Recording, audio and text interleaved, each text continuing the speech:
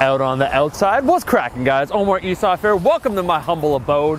Here today to talk about accessory movements, why likely you're doing them wrong. It's not accusatory. In fact, I want to be inclusive with this video. I want to talk primarily to individuals that are focused on hypertrophy or strength and hypertrophy. So let's say you're a power builder.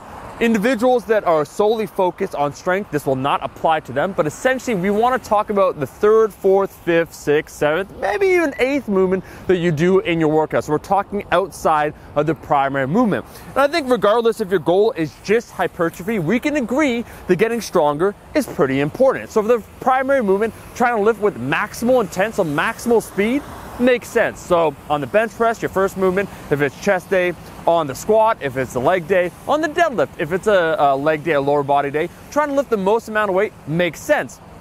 But there comes a time and a place where we want to focus on stimulating muscles. And I think it's too reductionist to make this statement, the following statement, that it doesn't really matter how you bench press, it's going to stimulate the same muscles in the same way.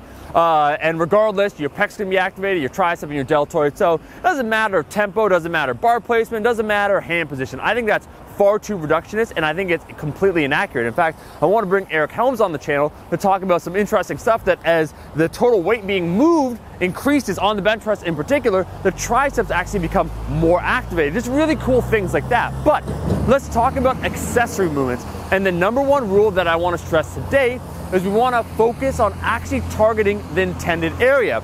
Often, especially if we like to lift for speed or for strength, we'll bring some of those habits into the third movement, into the fourth movement. What I mean, a little bit maybe too much momentum. So we do a tricep extension. Instead of focusing on extending the tricep, getting that peak contraction, so really squeezing the actual intended muscle, we're just swinging it up and down. And what do you think is going to elicit a greater hypertrophic response?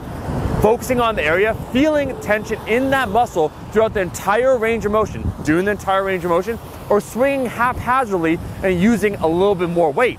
So I would make the argument when it comes to accessory movements, we want to focus on feeling the actual muscles at work, the intended muscles, focus on contractions, a full range of motion, and yes, use a little bit less weight, but focus on the above as opposed to maximal intensity. And I think you can approach, once again, a high RPE. If you're doing an isolation movement, it's completely fine.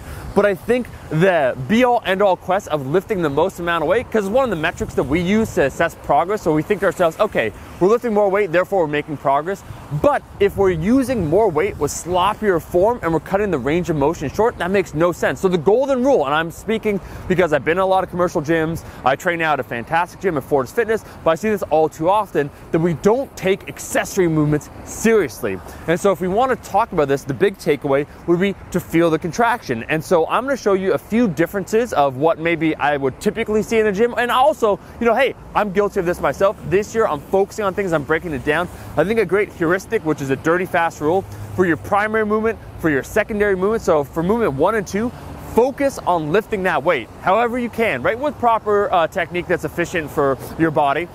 Lift the weight, focus on getting stronger. But when it comes to the third movement, so after your first and second movement of the day, we're focusing on keeping the tension in the intended muscles. And this means there's an intent to every single rep, every single set. You're not turning off your brain. Sometimes you kind of get in the zone and you just get hyped up. You feel that adrenaline, it's like a do or die. And you just start repping it out.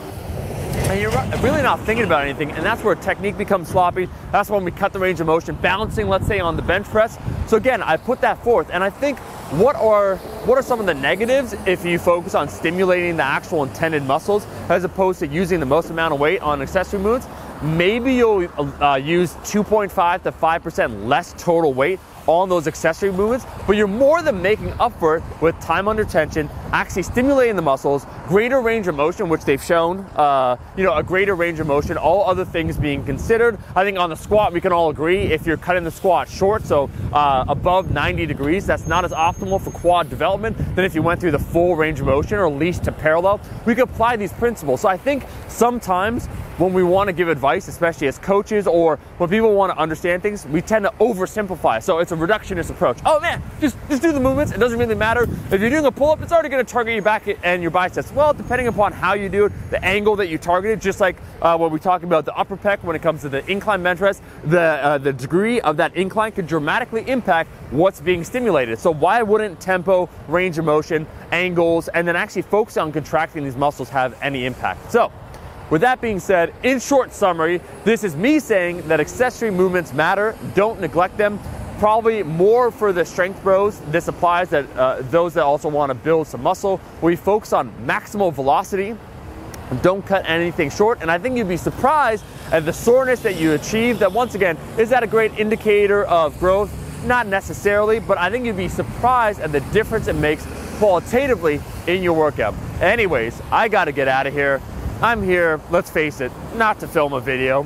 I'm not gonna say why I'm out here because they're listening to me, but you know what's up. Thank you so much for watching this video. We're back every other day.